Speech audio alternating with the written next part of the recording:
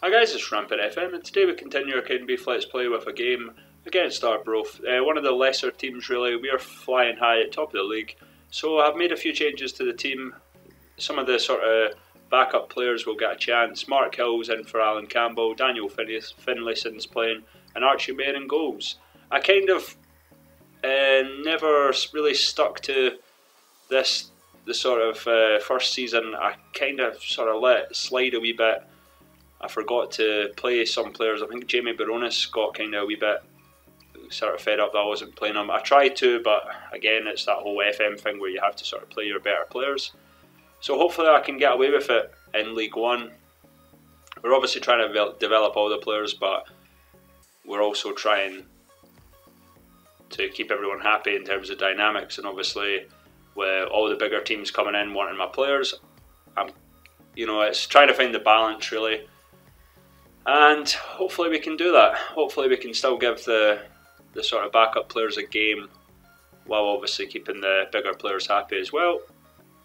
But despite playing sort of backup players, I'm still expecting a win here. Arbroath are not really doing too well while we're top of the league, and we want to keep pushing that. And Frank Ross gets his first ever goal for Cowdenbeath.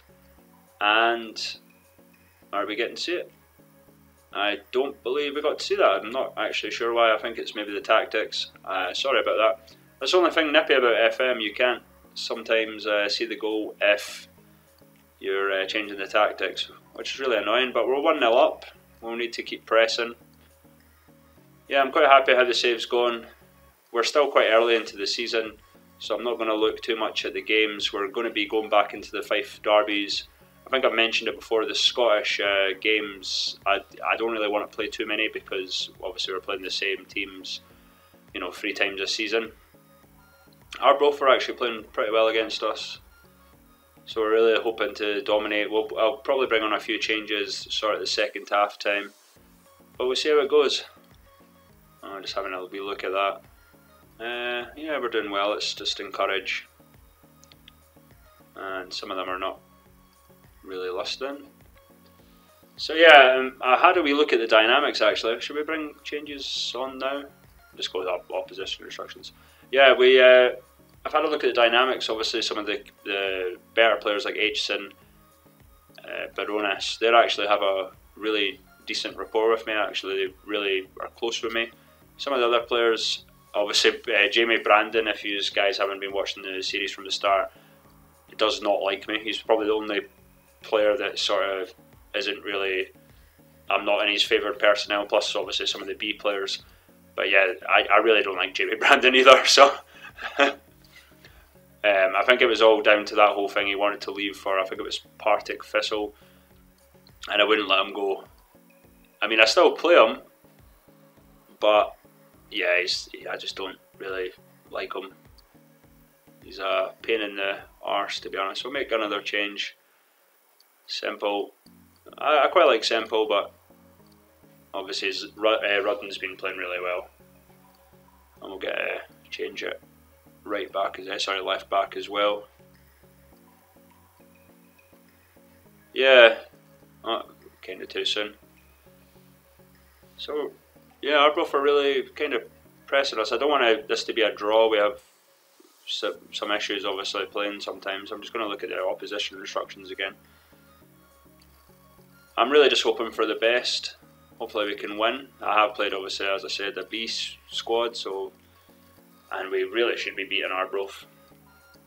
I'm really just hoping for a promotion to the Championship. I think once we're in the Championship, that'll be a real test of where the team is, and then obviously we'll hopefully get to the SPL. And I really want to be challenging the likes of Celtic, Rangers and Aberdeen. We were kind of hammered by Celtic in the Cup, but that's a few seasons away. It gives the players time to develop, and everything's looking alright. I believe Arbroath have had their chances. Yeah, so we're top of the league, and we're doing pretty well. Stirling's kind of dropped off after we defeated them, which is really good. Quite happy with that. And we are going into the next games back into the Fife derbies against Raith and East Fife, so hopefully we can actually get a win rather than a draw with them. Rafe are really nippy. I think that was one of the games that they injured 3 of my strikers. They injured Aitchison, Zach Rudden and Semple, who also came on. We had to play against 10 men and they scored obviously in the 90th minute. So we were properly FM'd, so it'd be really good to get revenge against them. We're still in the Iron Brew Cup and we are still obviously in the Scottish Cup, so we'll try and get as far as we can. We'll see how it goes. I'm going to have a wee look at Aberdeen again and see if I can get another few players on loan if we end up struggling in January.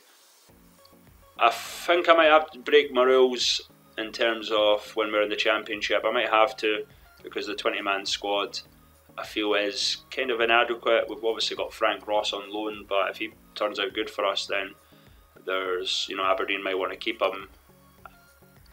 But then again, hopefully we'll get better youth players coming in as well, so that's, things to look out for. So it's a boring 1-0 win.